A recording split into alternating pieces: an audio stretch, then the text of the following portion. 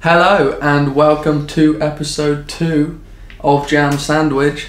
I'm Alex Watkins. I am Tim Hegan. Hey!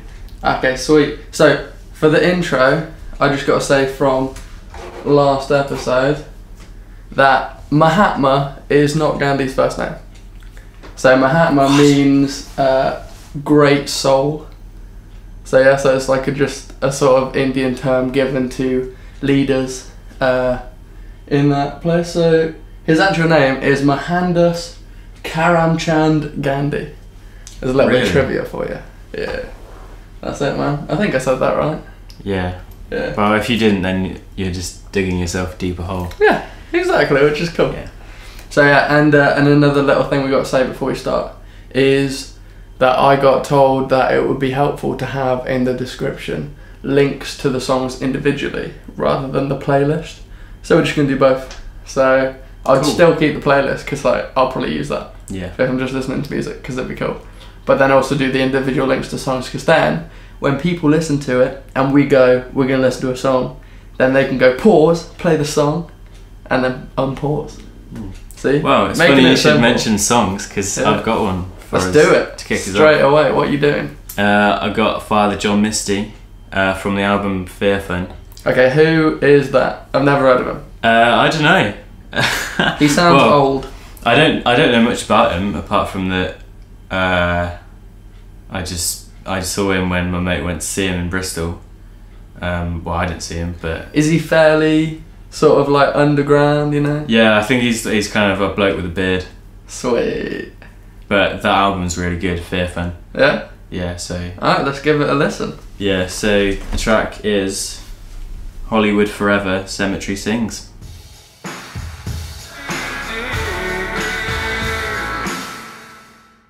So today we're drinking a wine called Las Tijeras, which is from the Mall Valley in Chile. And the grape, I think, I'm not really sure, but I think it's a Carmenere. Because that's the only thing I know that sounds like a grape. Yeah. 2013, which, you know, I don't know if the dates mean anything Vintage. anymore. Yeah, you know. A vintage, but I don't often drink Chilean wine. What do you think of it? It's good. Like it? Yeah. What do you get? Let's have a little smell. 7 out of 10. 7 out of 10 from Tim. Okay. Maybe 7.5. Oh, okay. Rising it up. So it says it's supposed to be spicy and smoky on the nose. You getting that? Definitely smoky. I get the smoky. Yeah, I'd agree with that, you know. For sure. And it's quite bitter, but I quite like that. And I like the smokiness. It's quite good. Yeah. It's rustic. Yeah. It's a rustic I prefer wine. a little bit more like fruitiness, you know, to the taste. But that's because I have a sweet tooth. It's sharp. Yeah. Nice. Anyway, that's the wine. So drink up. Other wines are available. Oh man. Film review. What is it? What are we watching? We watched Hanna. Where's it from, yeah? When? Yeah. 2011. There you go. See, I get my dates right. Yeah, well done. Yep. Okay, so directed by Joe Wright, who I'd never heard of before. No, me either. Don't know what he's done since or before, but you know, I think directorially he did a good job on this. What do you think? Well, I mean, I don't really know if something's been directed well or not. I tend to pay attention to other things. But I think so. Yeah. I mean, the director does such a big job. Yeah. And you don't know how many of the smaller parts of the film he had involvement with. Like, for example, Guardians of the Galaxy. Yeah. James Gunn, who directed that, he would go in to the individual houses where they were animating Rocket Raccoon and Groot and actually watch the animators do stuff and then say like, nah, change that. Whereas other directors might be like, do whatever you want. Less involved. Yeah. Yeah. See what's going on. I just tend to think like if it's a good film, then I assume that it's been well directed. Yeah. And if it's a bad film, then I kind of assume it's been badly directed. I figure if you look at the plot and the script and you say it was a bad film but that script could have been done good, then bad direction all the way. So yeah, so let's start off. What did you think of the plot? Remember, no spoilers. I thought the plot was really good. Yeah? Yeah. Do you think... I thought You've got a little bit of... It's very thin on the originality of the plot. Mm. On a whole, it's like a revenge movie, which we've had Pretty millions much, yeah. of. And there's... I won't go into specifics because I don't want to spoil it, but there are bits in it, you know, that have been tackled before in different ways, but I think it did it well. I think it did it justice, you know? Taking on something that's been done before, but having a little bit of a twist. Yeah, at the end of the day, it's kind of like an action... Would you say like an action thriller? Yeah. So, you know, it has a lot to offer apart from what you might get from having an amazing plot. Yeah. And that's one of those genres where it's really easy to fall into like stereotypes. Yeah. Because it's been done so much I didn't think before. it was stereotypical. No. I'll tell you what was stereotypical though. What? Some of the, like, not main characters, but some of the... The baddies. Yeah. Yeah. They were stereotypical. Kind of like, yeah. Especially with the way the dialogue, you know, you give the minor baddies like dialogue that's a bit vague, you know, so that they don't have, so that you can't pick out problems, and I think that in itself is a problem. They have no like character or personality. They're just kind of there. That's sort it. Of Yeah. to be defeated. Yeah. Okay, so acting wise, what are you saying? What's her name? Saoirse Ronan. Is that how you say it? Yeah. Okay, well, How did I was you going to ask that because I thought it was like said like Swas. No. Or something like Saoirse. that. Saoirse. Yeah. Okay, cool. Saoirse. Saoirse Ronan. I thought she was really good. Yeah, she's quite like reserved. Yeah. Like understatement. Yeah.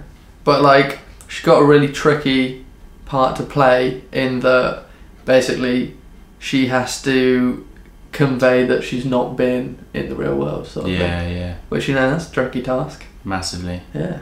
I wonder how old she is in real life. Dude, she's like 20.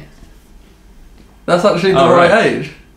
Yeah. She's supposed like when it was filmed. What year was it? 11.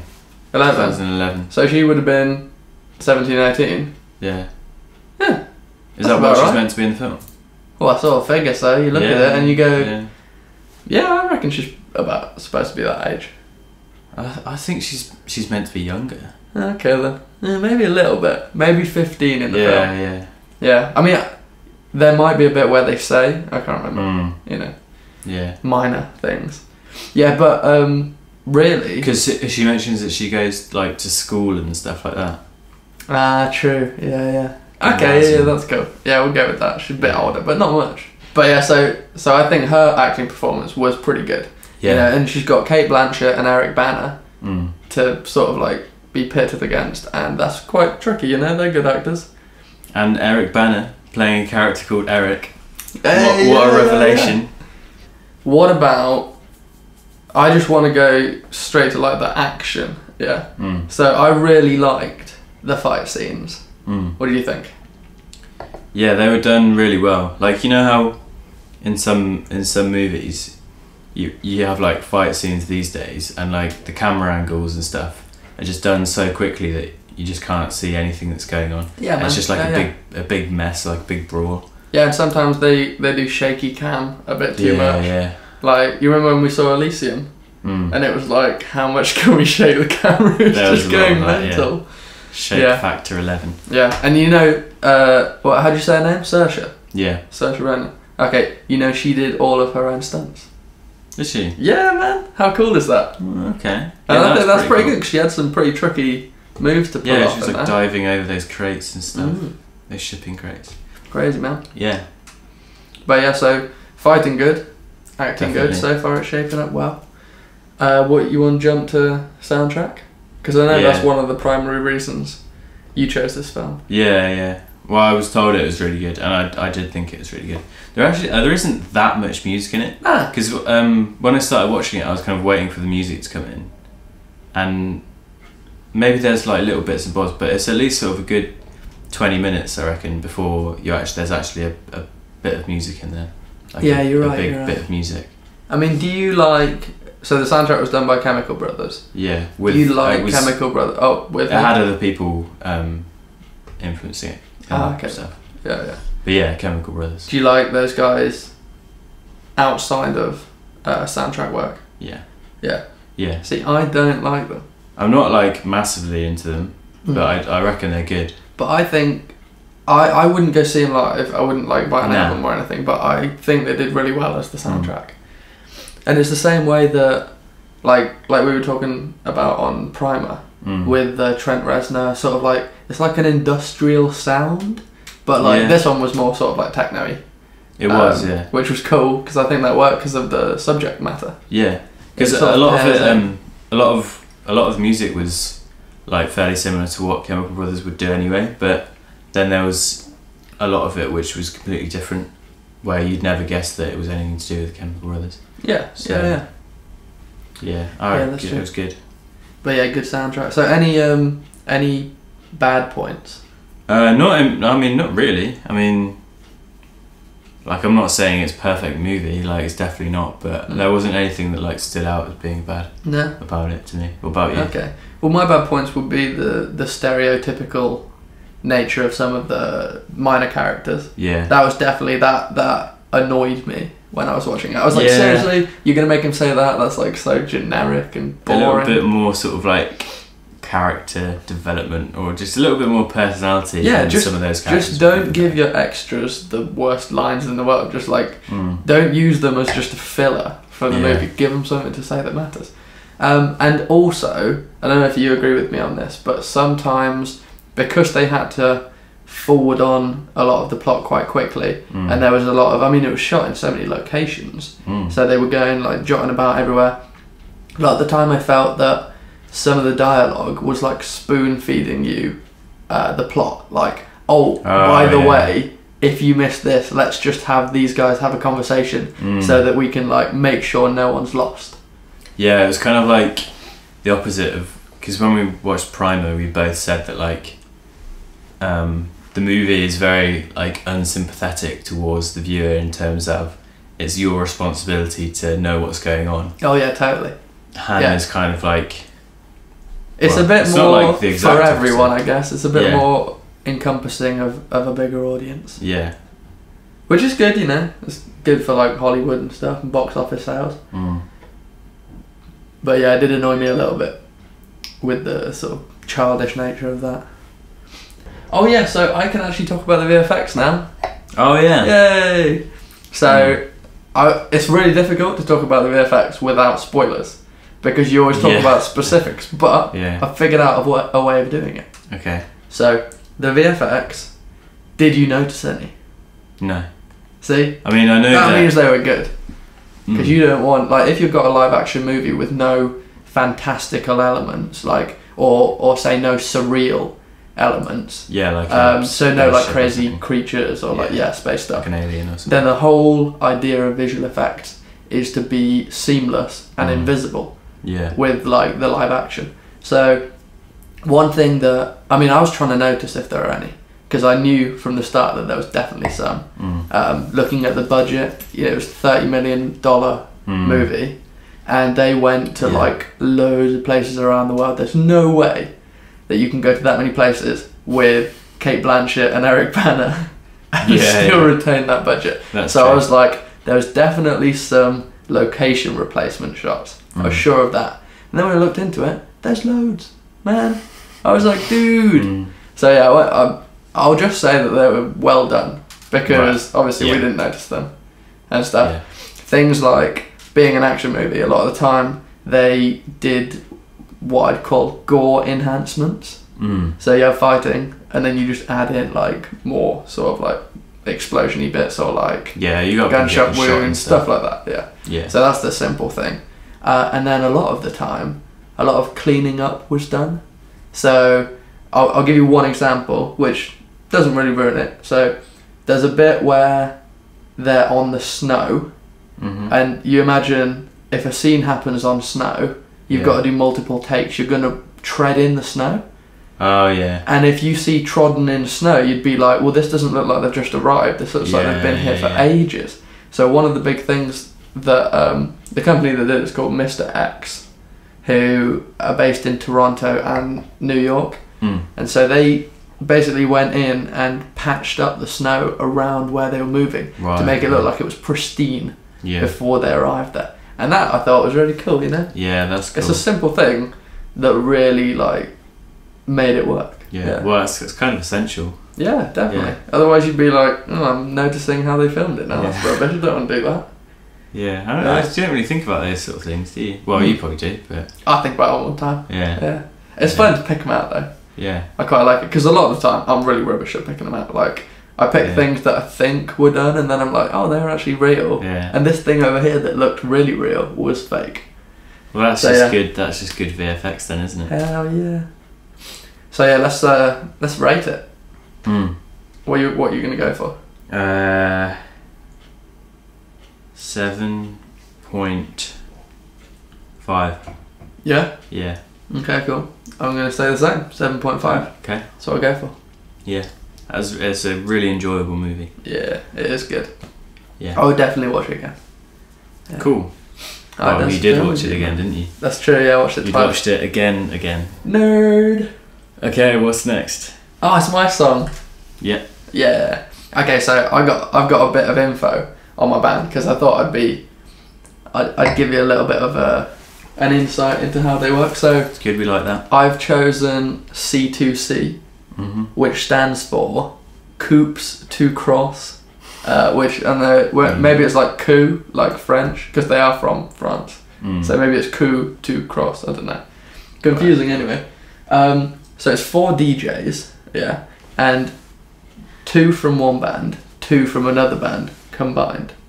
So you've got Atom and Fell from Beat Torrent, and 20 Sil and Greem from Hocus Pocus. So you know, pretty crazy names. And what they do is it's called scratch music. That's what they've defined their genre as. Yeah. Rather than just saying that they're like DJs and they do electronic music. Yeah. They've been like, it's all about taking previously made samples, usually quite instrumental or vocal. Like they don't do a lot of like synth work. They record a lot of instruments and then scratch them together. Yeah. And their live stuff is really cool, man. So you've got the 4 DJs and they have a setup where in front of the tables the turntables are on is like a visualization of LEDs. And so as they scratch, they do this thing where shapes and like mouth movements, like lip sync, just pops up on screen and sort of like goes to the song. So if you've got vocals, it'll lip sync, even though the vocals sometimes are like really, really glitchy and jerky. Yeah. And then the lip sync goes to it. And if it's a sound, say like a guitar, like pluck sort of thing, then it'll be a shape that will be assigned to that. And so as they scratch, they got this crazy like visuals thing going on. Is it pre-programmed? Like these lip syncing lights stuff you're on? I think it's just like it must be linked to the turntable, so that when they do it, when they do a certain movement, then that comes up. I mean, if it is pre-programmed, then they are sticking to the script really well. But I think it's real time because they do weird like improv things, and it still fits. Yeah. So yeah, that's them. That's crazy. It must be like just the synchronization of 4 I know, DJs. man. It's so cool. Like I couldn't believe it when I saw it. Like they're really, really clever. Yeah. And they've won loads of competitions for it and stuff, which is understandable. So the song I'm going to play is off their album called Tetra, and it's called Delta.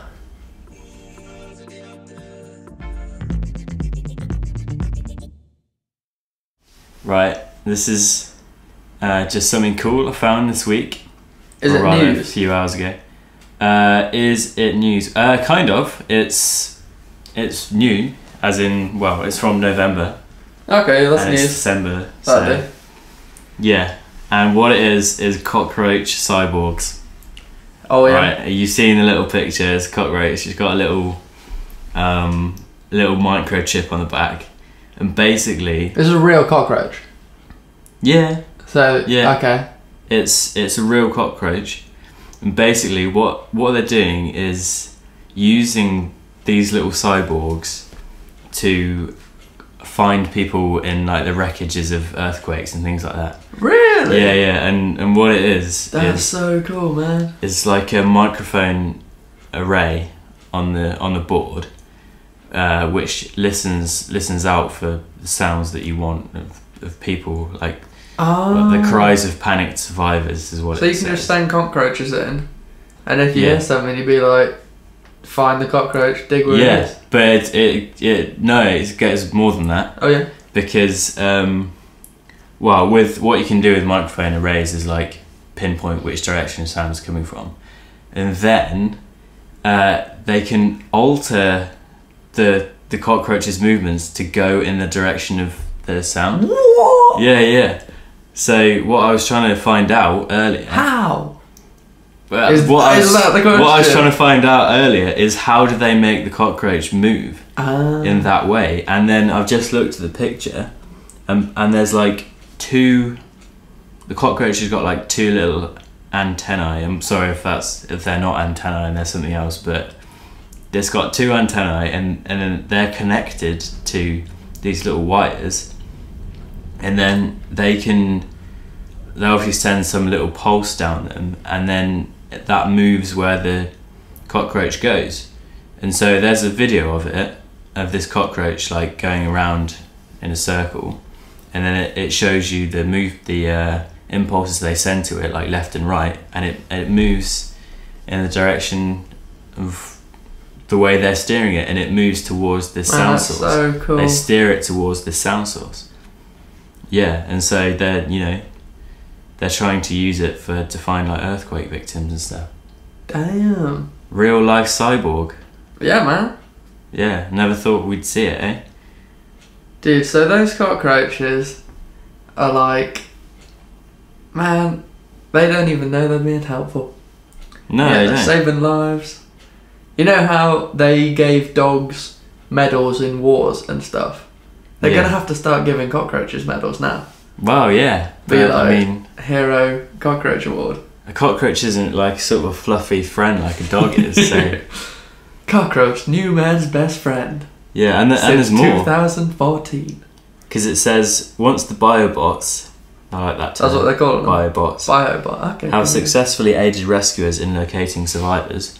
Nobody wants them to be able to run free and continue to chase down the next source of sound.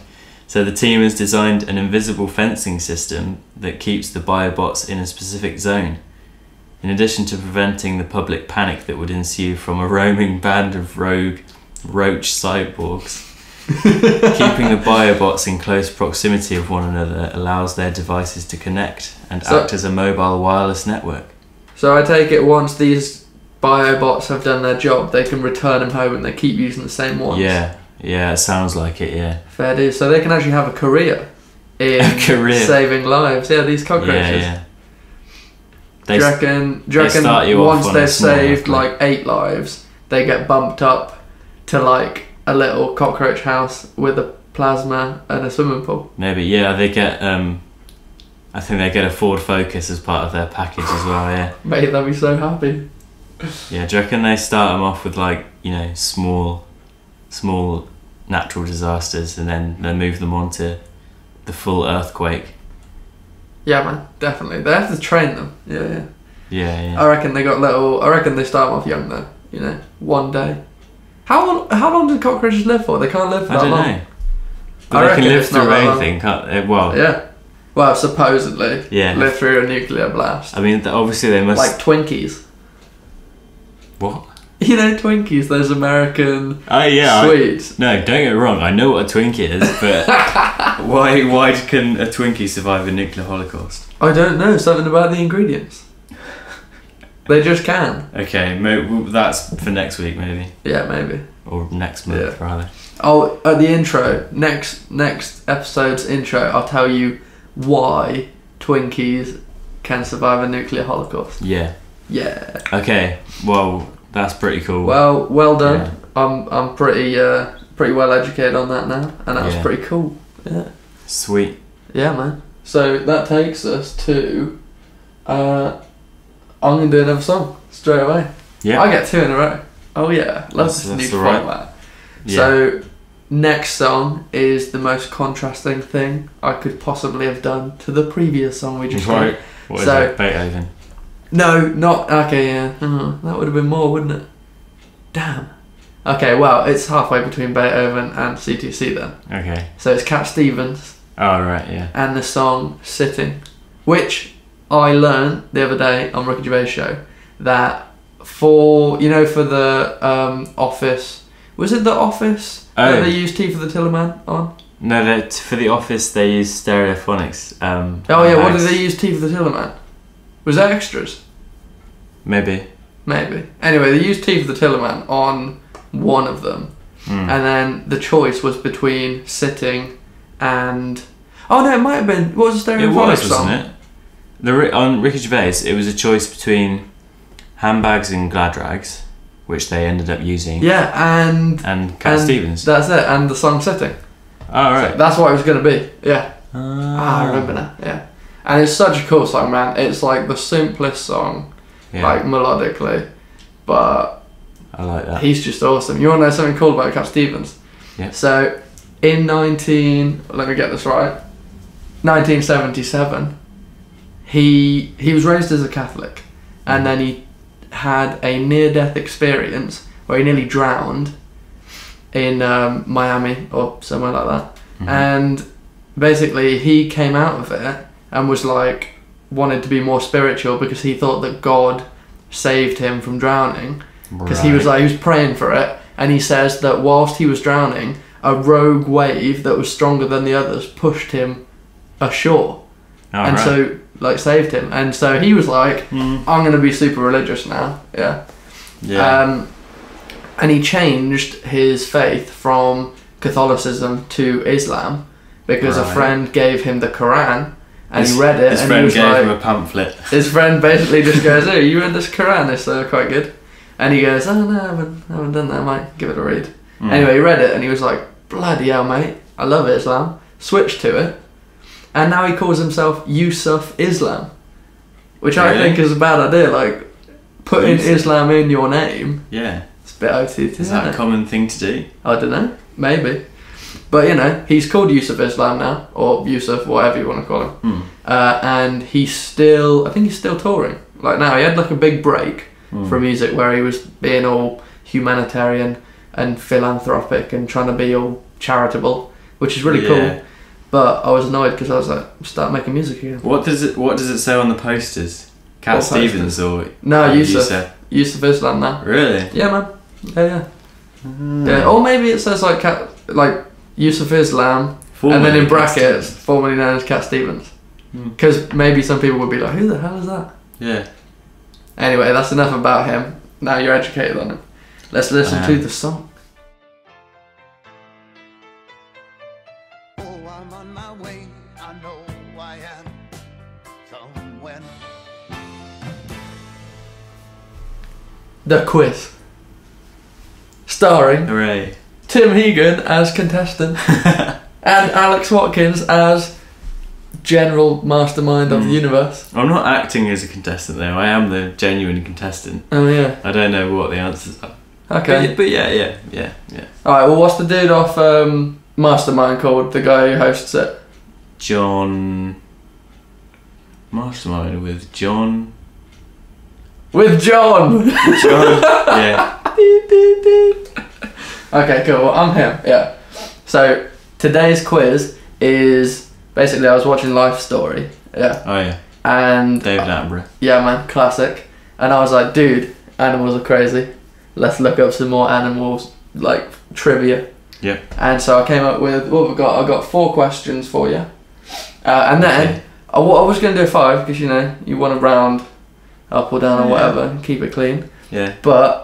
I got to the 5th one and I was like, I've sort of exhausted it, they're a bit boring now. So instead, I decided I'll just give you like 3 more facts at the end and be like, boom! Okay. Just like whack them out there. Right. Let's see how you get on anyway. And actually no, I'll tell you what, if you do well, you get the 3 facts. If you do badly, you only get 1 fact. Oh. Yeah, so it's up to you. Yeah. The listeners, they'll be like, if you don't get them right, they'll be coming round here with pitchforks going like, get him off. I don't know about the African land squid. Yeah, man, he's crazy, that land squid. How does he do it? Alright, sweet. So first question, what is the loudest animal in the world? In the world? In the world. Okay. And you got to think. How are you defining loudest? So that's what I knew you were going to ask that. That's what I was about to tell you. So I don't just mean like their screech or like literal like. Yeah, it can be anything. Like they're just able to make a really loud noise somehow. Right. Okay. Yeah, but their body is doing it. Like it's not them smashing a gong. Like gorilla that has a gong is the loudest animal in the world. It's like I don't know, like an ant, but who just happens to own like a 10,000 watt PA system. Yeah, and a drum kit. He inherited it from his owner who died, and in his will it said, "Give it to the ant. He'll really get some use out of it." All right, so your options are a shrimp, a cricket, a hawk. Which one are you gonna go for? I think I know this. Oh, you do? Yeah. Well, I don't know it, but I think I can work it out. Well, you better. Otherwise, you're not getting the 3 extras. A shrimp is the stuff that's underwater isn't generally that loud. I mean, maybe like a whale or something, but not a shrimp. A hawk, I think you've put that in there to try and be the obvious one. I reckon it's cricket, because crickets are tiny, but if you go somewhere, if you walk around somewhere where there's crickets, they're so loud. Wrong! Oh! What is it? Dude, I put the cricket in there to fool you. Oh, man. Yeah, man, because I thought, I was thinking... Well, what is it? It's a shrimp. No. Yeah, man, you want to know why? I've got some crazy ass facts on this, So I'm going to read to you why the shrimp is so loud. Alright. So the shrimp can do something called the snap of doom, which sounds awesome. Yeah. So the snapping shrimp doesn't sing, chirp, wail, or hoot, but it just might be responsible for the loudest noise produced by any living being. So what they do is they stun their prey by closing their claws quickly enough to shoot jets of water out at 62 miles an hour, forming this ridiculously low pressure bubble that when it collapses, it makes a mini explosion of 200 decibels. 200 decibels? 200 decibels in a tiny little bubble under the water, and a shrimp is just snapping its claw. Super quick. How crazy is that, man? Damn. I knew they did that shooty water thing, but I didn't know that it made a sound that loud. Yeah, man. That astounded me. I was like, dude, 200 animals decibels. are crazy. Wow. Yeah, man. Puts us to shame. We've got no crazy powers. Not really. Yeah, we're rubbish. Just highly intelligent and capable of crazy stuff. Highly intelligent, but also kind of like we do sort of start wars with each other and things like that. We're too intelligent. Yeah, well. Yeah. Neanderthals were way better off. Alright, give me the next question. Alright, so next question is... Let's leave that in the past. Yeah, let's not get into that. So that's 0 out of 1, just to remind you of your failure. Okay. Which land mammal can jump 15 metres? Alright, so is it a capuchin monkey, a snow leopard, or a kangaroo? 15 metres, like, in any direction? Or it can just jump, in any direction. Right, okay. Yeah. So 15 metres, if you want to work in feet, is 50 feet. Yeah. Right, I reckon, because capuchin monkey, I don't think it's... The capuchin monkey, by the way, if you're wondering which one, it's the one that hangs out with Jack Sparrow. Oh yeah, right, nah. 50. And that deals drugs in The Hangover. Yeah, it could, I mean, it could jump 15 metres if it was like swinging from a rope maybe. But I don't reckon something that small could jump 15 metres. No. I reckon, because Greg Rutherford's not that big and he can jump like 8 metres or something. So I reckon a snow leopard, which is four-legged and is like roughly the size of a human, but bigger maybe. I reckon a snow leopard could jump 15 metres. Is that your answer? Yeah. You're right. Yeah. Yay. Nice. Good Greg Rutherford logic. Yeah, man. So there you go. So a snow leopard. There's not much to it. I can't tell you any more than that. It can like run and then jump. And bound 15 meters. Because that's what I thought. Like, you got to think about that. That's quite like far, isn't it? Yeah. Yeah. Yeah. 50 feet. I mean, when we jumped off those cliffs and stuff. Yeah. I'd say that was about like 10 meters, and that felt like a lot. Yeah. So add another half onto that. I reckon you've got to think about it in terms of like horizontal distance. Though, Yeah, true. where it's most impressive.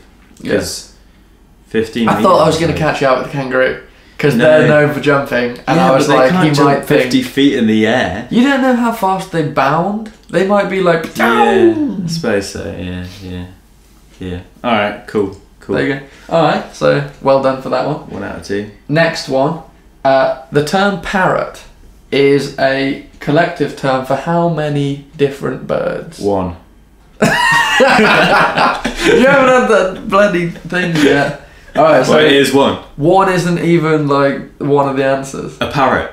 No, I just told you it's a collective term for Okay. many birds. Right. Okay, so is it 100 different birds, 225 different birds, or 350 different birds? So I guess that's bird species. Okay. Bird species. Yeah. Oh. So like you've I got a thought you hawk, meant right. Yeah. but then you've got like Yeah. loads of different hawk species. Okay. Usually with these things, it's more than you think with animals. So you go in for the game show logic here. Just like Kind if you of. don't know the answer, you go for the middle one. Yeah. Or if it's like a number, usually they try and fool you with one that you wouldn't expect it to be that crazy. Yeah. For how many? But well, if I may say so, the question is slightly ambiguous because it's just how many birds. Don't blame the question. Species. 225. No. Oh, What is it's it? not looking good for the bonus questions. What is it? 350, yeah. Oh, wow. It's a lot of bird species, isn't I it? even said, yeah. Yeah, man. There you go. So, you said at the start that like it's the parrot, yeah, which everybody thinks it is, yeah. But have you heard of a macaw? Yeah. Yeah, that's a parrot. Alright. Yeah, man. So you've got macaws, lorikeets, lovebirds, cockatoos, and many Parakeet. others Yeah. are all parrots. So there you go. Final question, yeah? Yeah. So basically, if you get this question right, I'll give you the 3, because you've done half. Yeah. If you get it wrong, I'm only telling you 1. Okay. Alright, cool. So, dogs have been domesticated for how many years? Is it 3,000, 14,000, or 33,000? Domesticated. 3. That's quite a big jump between 3 and 14. Wow, and it's an equal size. It's more of a Exactly. jump between 14 and 33. See, I've been clever. Now you've got no way of telling. I mean, 3,000. Who was knocking about back then? Yeah, how good's your What's knowledge of going on? history? What are you thinking I can't was really- happening 14,000 years The problem ago? is I can't Or really think about 33,000 years ago? how long have humans been around for No idea. as humans. Absolutely no idea. Well, I mean, it must be must be more than 30,000, right? Maybe. It is. I don't know, I'm not going to tell you. Well, I mean, if the answer was 33,000, then they must have been. Yeah, but if the answer's not 33,000, then you might I'm not. just trying to catch you up. You're not going to get me. No, 3,000. You have 3,000? Yeah. You're wrong, Oh, don't be like that. mate. Did I say I said- 3,000? I meant You meant 33, didn't you? Yeah. Well, unfortunately, you're only getting 1 bonus fact. But I'll give you the best one. But before that, I'll tell you about the dog domestication. Yeah. So, I'm really annoyed that you didn't get it, because if you had said 14 or 33, I would have given you the thing. And it's really weird why. So, scientifically, like a proven fact is that we know 14,000 years ago that dogs were definitely domesticated. Because they found dogs and humans buried side by side, their fossils right next to each other with nothing around, which means that they must have been pets or at least worked for humans in a sort of domesticated manner. Now, someone found a 33,000-year-old set of bones, Yeah. where the dog's sort of skull, is very close to the 14,000-year-old dog and closer than its predecessor ancestrally, so what it's evolved from. And what that leads them to believe is that if it's changed in that way, it may have been due to it being domesticated and it not having to fight different other animals or be wild or other things that wildness changes about a dog. Thing is, you can't prove it, it's just speculation. So I was going to give you both, but unfortunately you went for 3,000, so you don't get it. So let's see what bonus fact I'm going to give you. Fact. Okay, right, here you go. So this is pretty crazy, yeah? Yeah. So the flying snake, probably not its technical name, but it's just called flying snake in the article that I read. So the flying snake, it can glide in the air for 330 feet, and it can even make turns. Like, it can turn in the air. Really? Yeah, how? Like, it didn't even explain in the article, it just said it could do that. It must do, it must have like a rudder system or like... flat. Yeah. Wait a minute, it's not just a snake with a parachute, is it? Maybe. Okay. What? That's just 330 feet. It's a big distance. Well, what, along? I don't know. Because like, if you're just going straight down, I mean, I can go 330 feet downwards if I could jump off a 330 foot. I tell you what, we'll cut this. I'm gonna find out because I really want to know that. Yeah. So, once thought to be more parachuters than gliders, recent scientific studies have revealed intricate details about how these limbless tube-shaped creatures turn plummeting into piloting. So, to prepare for takeoff, a flying snake will slither to the end of a branch, dangle in a J shape, and then propel itself from the branch with the lower half of its body, turn into a sort of S shape, and then flatten to about twice its normal width, giving it a sort of gliding property. And by undulating back and forth, it can make turns. So there you go, so it sort of slithers to the end of a branch, just sort of drops off, or propels itself off, and then just goes... man, imagine seeing that. That's crazy. I mean, it's just like, how does that evolve, along. you know, like... That's just crazy. Slowly. Like, yeah. Slithering. I mean, it's just like, why does it need to fly? It's like, it must be an escape mechanism. Yeah. Like, maybe it's got a lot of predators where like if something chases it to the end of a branch. Yeah. And it can jump off. I know, man, maybe it's just one of those anomalies. And it's just like unnecessary evolution that has just seemed to happen. But that doesn't really happen. Well, I guess it doesn't. But there's probably got to be instances where things have not been... Actually, yeah, I have no idea. It's specifically, it's like a gliding snake, which means that it must use that to some advantage. Otherwise, it wouldn't have attained that attribute. Like you could get one gliding snake that happened to be able to do it, and then that may have been no use, and that would be an anomaly. But the fact that they've survived and passed on the genes. Yeah, man, it's pretty crazy, isn't it? Yeah, but and also what's weird is like how that's purely instinctual, like how the snake just goes to the end of the branch and then somehow just knows to jump off. Yeah. Like, and how does it know? And that is why animals are mental. Yeah. So, concluding the quiz with the knowledge that we now share of animals being mental, let's go on to the final thing, which is your band anecdote / song. Right. So what are you going to tell me about? Well, just a quick one. Well, we'll see. Okay, so the Beards are an Australian comedy folk rock band which formed in 2005. The group play music based on the virtues of having a beard. The members, Johan Beard Raven, John Beardman Jr., Nathaniel Beard, and Facey McStublington Really? Yeah. That. Oh I mean, man. I'm just guessing. Which here. one's your favourite name? I think it's got to be Facey McStublington. Nah, That's a ridiculous name. I like Nathaniel Beard because it's just so it's just straight up. mundane. Yeah. It's just Beard, you know. True. Okay, so here's some of their albums. I won't read them all because they've got bloody loads of them. How did they manage to write so much material based around beards? Right, The Beards Club, Growing a Beard, Beard Revolution, A Wizard Needs a Beard, Beard's Gone Away, live. The Tale of the Amish Boy and His Beard. It only takes a fortnight to grow a decent beard.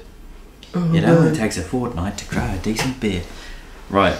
And also all their songs are about beards as well. So, yeah. Wait, you're going to give us some song titles? Yeah. Oh, they travelled around Europe this year. And their European tour was called Euro, About to Grow a Beard. Wait. When they do a live show and people turn up without beards, do they try and incorporate that, or do they not care? No, I reckon what it is that just like it's not acceptable. You can go without a beard if you want, but you will be frowned upon. You'll be, and you might be like heckled. Yeah. Like they might pick you out of the audience and be like, I reckon. why haven't you got a beard? Because, they seem like cool guys. I don't reckon they'd turn you away if you didn't have a beard. No, yeah. They just probably think you're a bit of a... Do you reckon a lot of girls go along to their gigs with fake beard wigs? No, because to try beards and are fit allowed... No. Girls are allowed to not have beards. Yeah, but they might want to like wear fake beards. Maybe. Just to be cool. They might go because they're attracted to people with beards, so they want to find... I'll tell you what, if you are attracted to people with beards, their gig is probably the best place in the world to go to, apart from the World Beard and Moustache Championships. Oh, it's funny you should mention the World Beard and Moustache Championships. Because in 2009, the band travelled to Alaska to perform at the opening ceremony of the World Beard and Moustache Championships. I knew they would have some sort of connection. Yeah. I knew that would happen. So, yeah, if you did go to those championships, you'd see them as well. Alright, so some of the song names. All the Bearded Ladies. Got Me a Beard. You Should Consider Having Sex with a Bearded Man. Growing a Beard. And the one we're going to play, which is If Your Dad Doesn't Have a Beard, You've Got Two Mums. Classic. So that's it. There we go, it's another episode of Jam Sandwich wrapped up. Catch you next time. See you later. Your dad taught you to shave. That wasn't a very